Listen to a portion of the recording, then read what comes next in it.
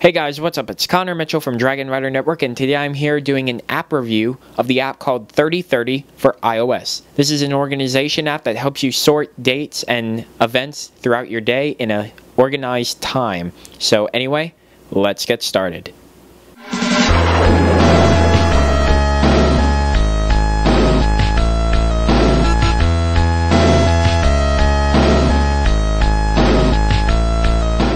So this app comes free in the iOS App Store, and you can pick it up right there for your iPhone or your iPad. This app basically is not one like Apple's organization checklist, but instead it is a continual timed-based organization for people who do things throughout the day but want to be timed for a certain amount of doing that. When you open the app, you see it has a very, very nice UI. It's very simple, very clean, and all you have to do to start a new event is to pinch out and detail your event. You can detail your event with a little icon, a color, or even a name. And then once you set OK, you can set the time and then place it right in the timeline. You can create as many of these events as you want, even though I haven't really tested out to see if it goes over 24 hours. I'm assuming it does, because basically this is supposed to be a thing going throughout your entire day, which you are timed for continuously.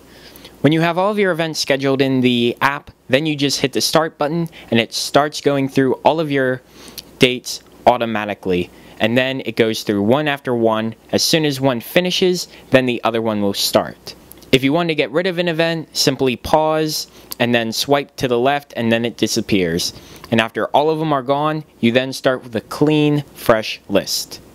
And if you look at the top, you'll see a button for settings. This settings button allows you to access things such as the brightness, the notifications, and sounds. The one thing I didn't like about this app though is that there is no way for you to control only part of the sounds, because every little bit of it, there's a ticking going on throughout the app and many other things that constantly make noise, and it only gives you an option to have all noise or none at all. And I believe they could have gone more in depth for the settings enabled to control noise. Overall though, I thought it was a very great app, a very solid application for scheduling things to do throughout the day, and I believe that if you are a person who typically keeps a simple schedule throughout the day on a time basis, then this app is definitely for you. So guys, thanks for watching my review. Be sure to subscribe to the channel for more tech content like this. Follow me on Twitter, Facebook, and be sure to check out the website DragonRiderNetwork.com. Anyway guys, I will catch you at the next video. Talk to you then.